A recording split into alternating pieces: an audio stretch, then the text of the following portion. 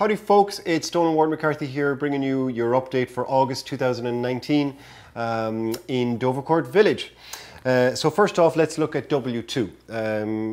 If you watch the videos, you know I've mentioned W2 before. Our area of Dovercourt Village falls within W2 as categorised by the Toronto Real Estate Board. So W2 runs from Christie Pitts to the east of you all the way over to High Park on the west of you, north of the Bloor line. So anyways, on average in August of 2019, detached homes in W2, 1.169 million. That rose about 5% year over year. Semis at 964,000, that's up 6.53% year over year. Condo apartments, $642,000 on average. Those were up almost 9%, so that's the strongest growth we saw was in the condo market. And then townhomes, or townhome condos, that on average is 648,000, and they actually came down 1.4%. So that's an odd one. We'll see if that's a trend that continues. My prediction is that it won't. Okay, Dovercourt Village sales. There were actually only 4. As opposed to Junction Triangle and Blurdale Village, where there were 6 and 8 sales, only 4 sales in Dovercourt Village. So first off, 786 Gladstone Avenue. Actually, my clients actually bought this one. I feel we did well. The agent was an out-of-area agent, so listed it without the crazy bidding war strategy. If it were me, I would have been listing it about 999 and then let offers come in. Great property. It did need work, but it's 22.5 foot frontage by 131 in depth.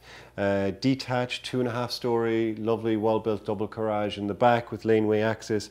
Listed at 1.2 million. And the date came out, went there with my clients, put in an offer that night and secured the place for 1.23 million. So that's 7086 Gladstone, just south of DuPont there. Here's a place that I think went right on the button, 13A Bartlett, a 3-unit property. Went for 1,290,000.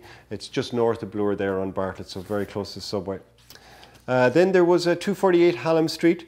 So this initially was, there was an attempt to sell this with multiple offers, but it was quite a unique property. So they took it off the market and put it back on at 1.3 and just waited for the right buyer. Because again, it was a unique property. You just had to give it more exposure on the market in August for this to sell. So that listed at 1.299, sold for bang on the button at 1.3 million in 45 days. Okay, and then finally 807 Ossington, listed at 899. Here was a 2.5 story property with a couple of different units in there, sold for 1.238.